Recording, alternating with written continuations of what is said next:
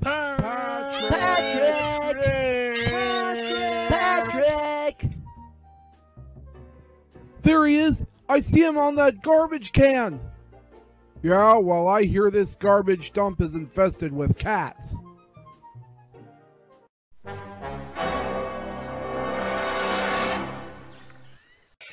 my goodness, Steve! You're right! Follow that bird!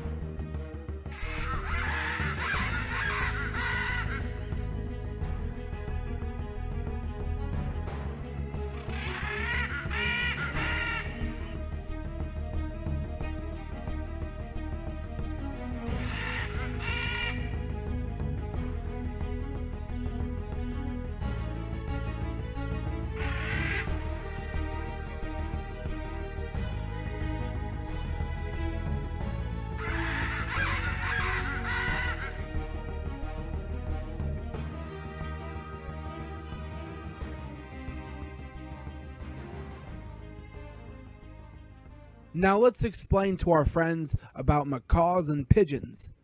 Macaws and pigeons are two different types of birds, but they're two types and two worlds apart. With macaws, macaws are bright rainbow birds streaking across the sky. Their vibrant plumage or feathers can be blue, red, green, or yellow.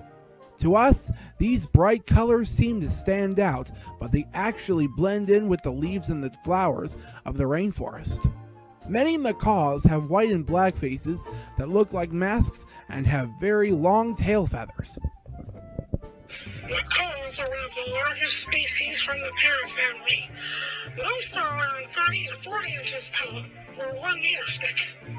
This is as long as an average adult human's leg. They only weigh 2 to 4 pounds because their bones are lightweight and hollow. As for pigeons, pigeons are highly intelligent animals. They are able to recognize themselves in the mirror, to find same people on two different pictures, and to recognize all the letters of the alphabet. Pigeons were used as mail carriers during the First and Second World War. They saved numerous lives by delivering information on the enemy's fire. They even live on Sesame Street, where its resident, Bert, has taken an immense liking to them. Now that you know all about these two birds, you can be sure there are dozens more in the wild, in the air, on the ground, in the whole world.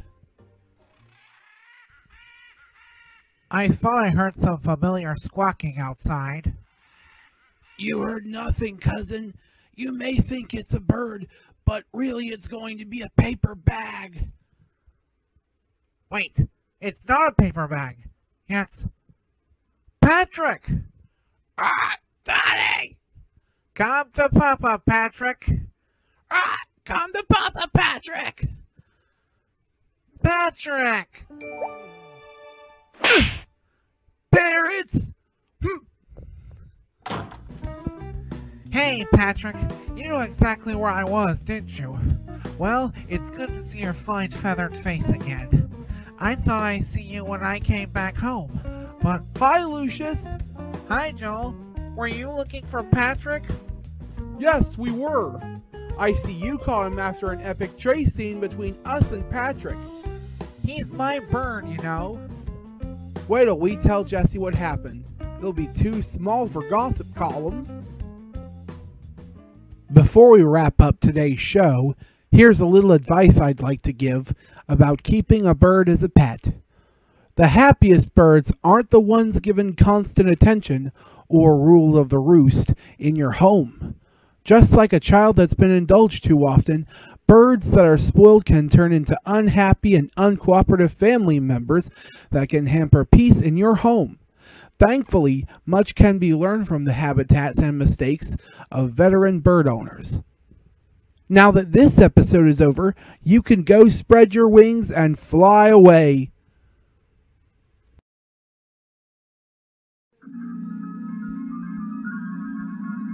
See you around.